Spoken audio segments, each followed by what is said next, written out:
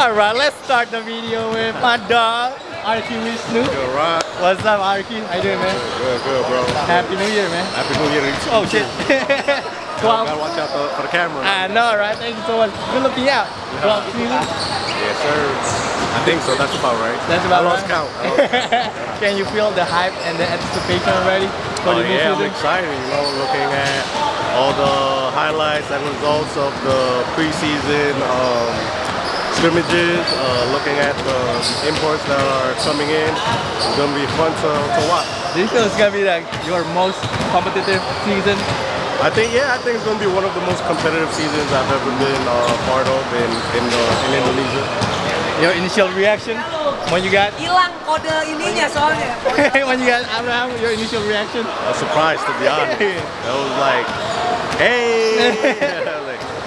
But I mean, I'm happy. I'm excited. One of the top 5 best basketball local players in Indonesia. To play along with him, not just in the Timnas, but be able to play with him in Satria Muda. It's gonna be fun. How's the Coach Manuel been so far? He's a good coach.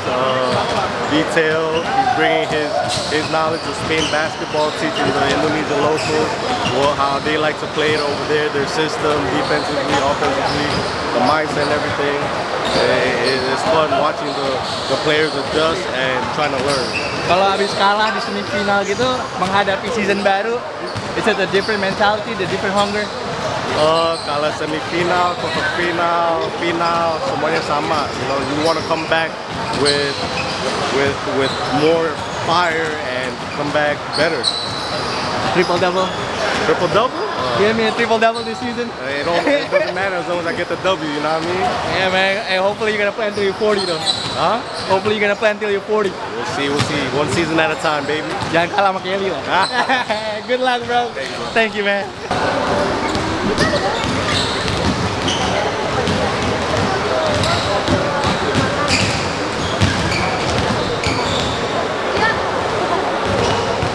First look at RANS Simba Bogor, ada Brian Nash, dan juga excited banget sih untuk lihat Devon Van Oostrum,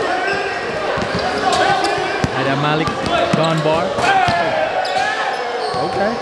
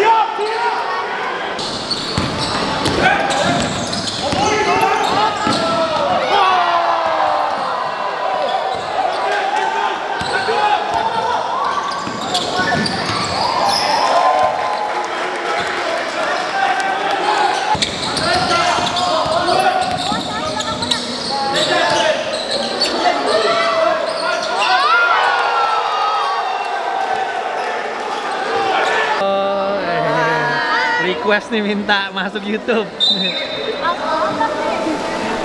Pamerin dong bolanya dong.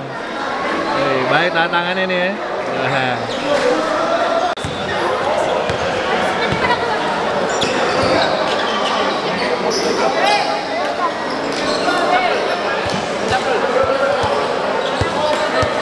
Sepatu barunya Bram sih keren juga nih.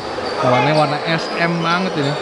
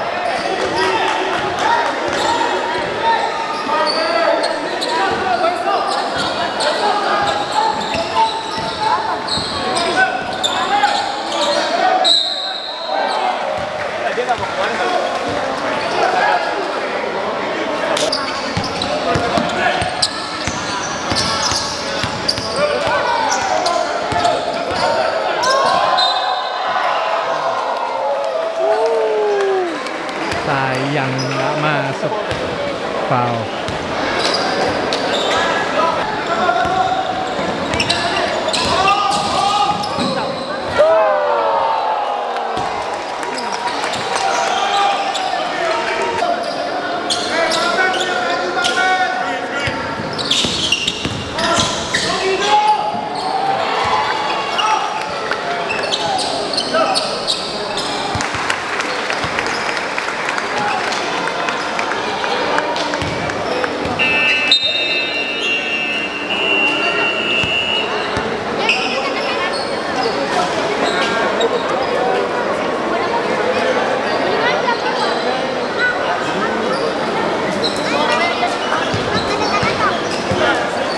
All right, after the game, I got Myke Henry from Satria Muda Pertamina. How you doing, Mike? Mike, how you doing? I'm good, man. Nice meeting you. Let me talk about that dunk first, man. Yeah, they never expect me to dunk it when I'm going up so smoothly like that, yo. They gotta do a scouting report, man. Cause I know you got some special moment though. Yeah. One, you dunk on Joel Embiid. Second one, you dunk on Wemby. So Yeah. which one is more special for you?